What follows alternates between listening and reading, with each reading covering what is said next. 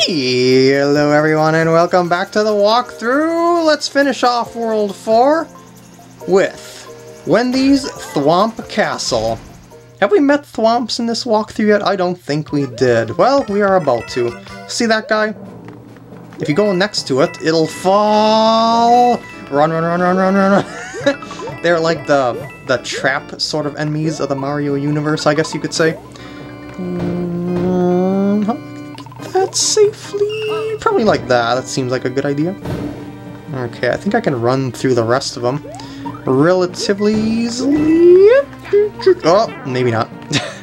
So I didn't set myself up for this jump. I wasn't looking far enough ahead. That was my fault, though. Yeah! Threading the needle. Oh, jeez. Oh, watch the coins, not Luigi, and jump for them. I guess you could say that's what I was doing, at least. Oh, just run off edges when you can. Just watch carefully. Oh! Well, I can tell that there's a secret down there.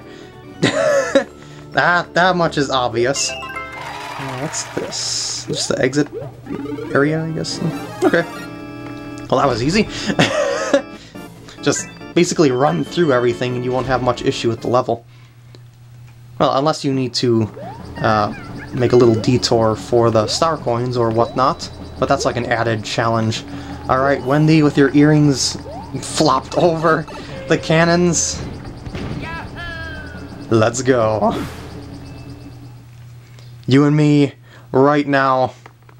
I don't care that you're a girl, you're going down. Because you're a terrible, terrible person. Well, a terrible, terrible Koopa. Aha!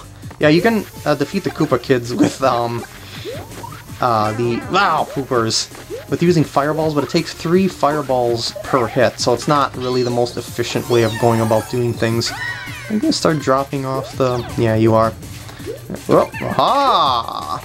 That was a nice jump. Hate to compliment myself there, because it sounds kind of self-centered in a way, but that was a really, really precise jump. Yeah, and it's over. Yes, I'm a winner. Woo! Success!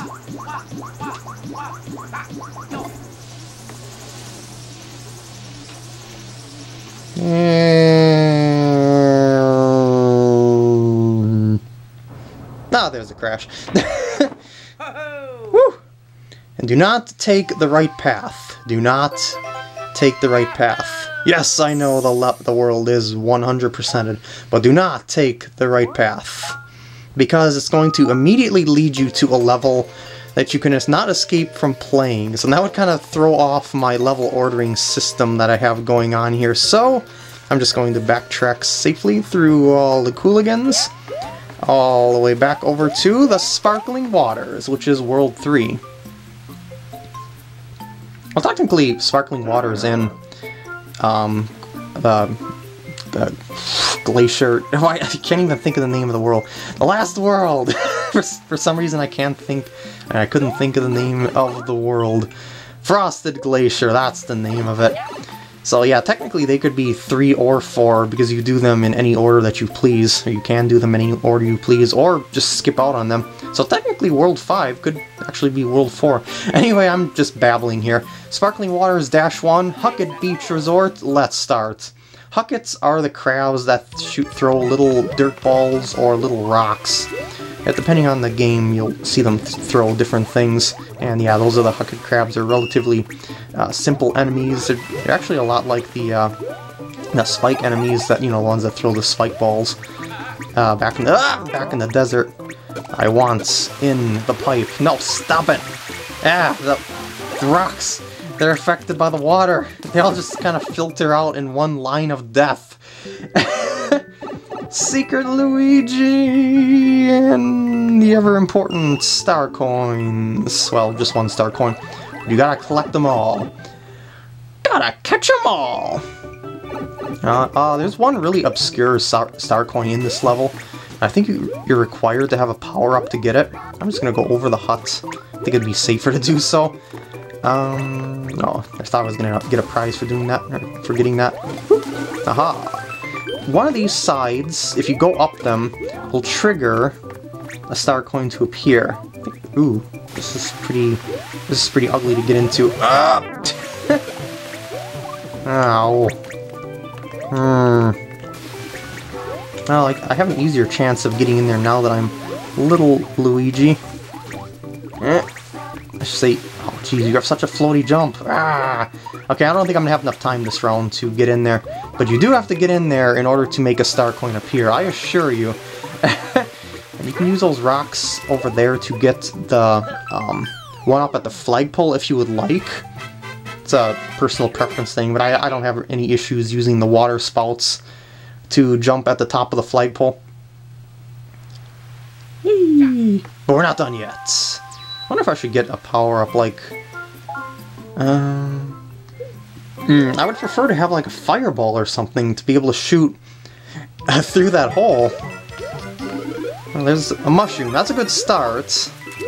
As I said before, the levels tend to give you the means to 100% them all on their own. And why did I go through that hut again? It was kind of pointless. Oh, this is actually something I could use. No, oh jeez. Because I can use that to freeze stuff to throw through the opening, I think. Alright, we're already over here because this is a really short level. Alright, so... Can I get an ice... Oh, shoot. I cannot. However, can I, like, just bash through all of them from the top? Because I am Super Luigi? Like, if I were to ground pound straight from up here and go down? Yes, that works. There we go. Now I don't have to thread the needle. Whoop. I was just overcomplicating things by trying to get a little Mario in there earlier on, but, you know, that wasn't the intended method, of course. I just wanted you to smash through everything. Made it. Woohoo! Alrighty.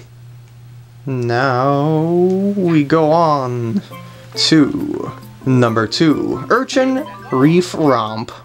You remember urchins, right? The little... well, not little. They have various sizes, actually. Oh, you don't think I'm gonna miss that, do you? Oh, don't be preposterous. That's an obvious secret. Yeah, the urchins can be different sizes, and for the most part, the larger ones are invincible! I forgot about the current. Press that jump button like you've never pressed a jump button before when you're in current so that you avoid flailing to your doom. Okay, you guys go in different directions, thank you. There we go. I bet there's a secret up there. Oh, maybe not. I was gonna say because there's coins up there. Oh, up here. Wah! Oh, uh-oh. Like, I could shoot fireballs at these smaller ones and I'd be able to kill them, but these larger ones are virtually invincible to that sort of shenanigans. I would like a power, though. That would be very much appreciated.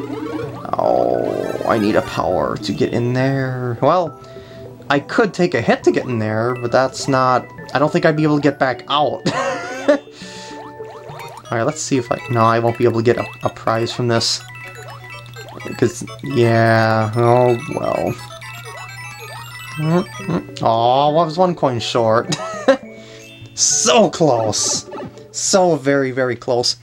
By the way, having a fireball in this level makes this level very trivial for the most part, because you can shoot practically everything that's in your way, except for the large urchins. So... keep one on hand, I suppose.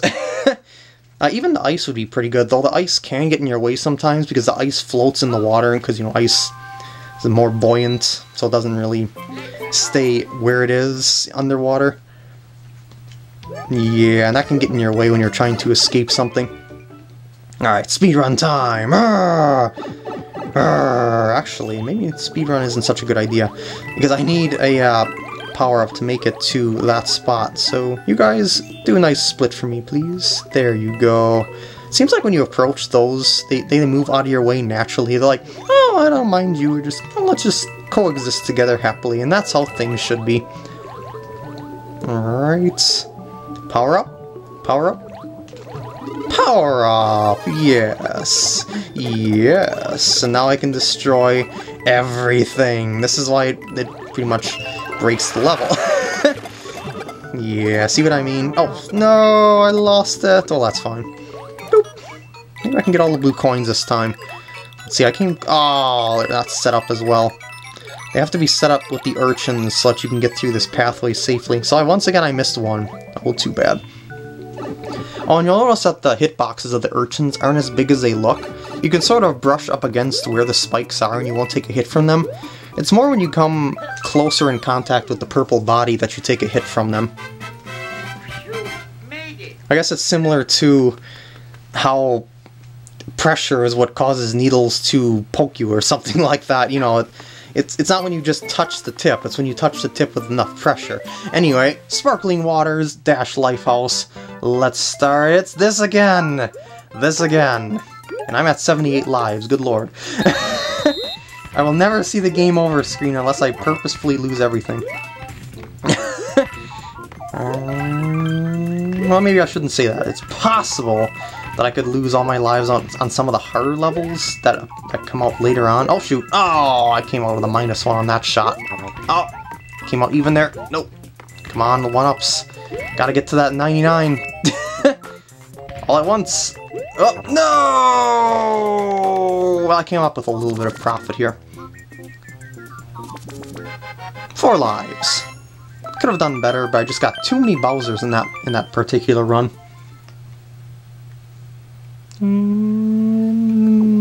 Thus, the house gets demolished. Dang it, Luigi. You rocked the house.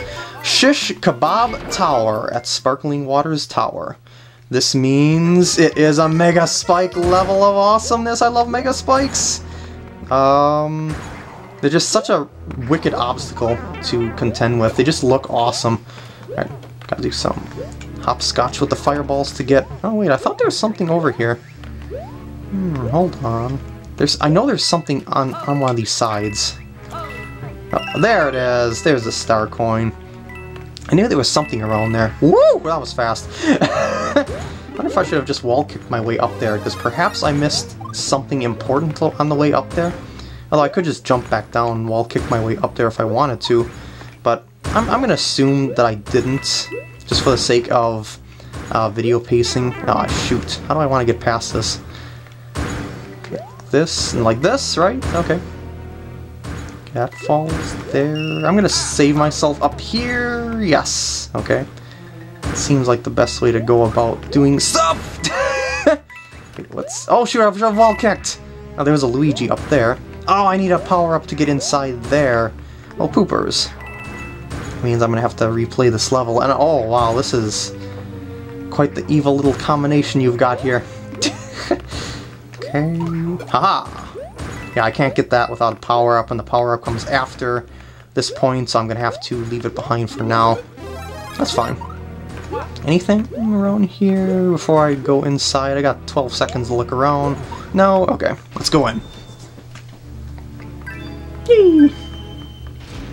Well, now I'm gonna manage to keep a power-up through the whole level. That's pretty tricky. There's some tight spots there.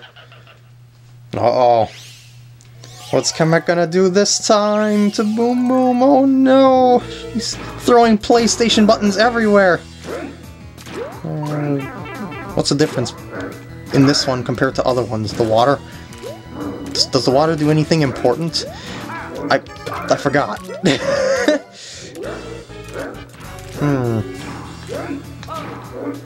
Nope, guess not. The water was completely useless. Well, I guess... Maybe Boom Boom was sped up a little bit? Just a little bit, I guess? But that doesn't mean the patterns are any harder to avoid. Alright, gotta go back in. Yes, I will.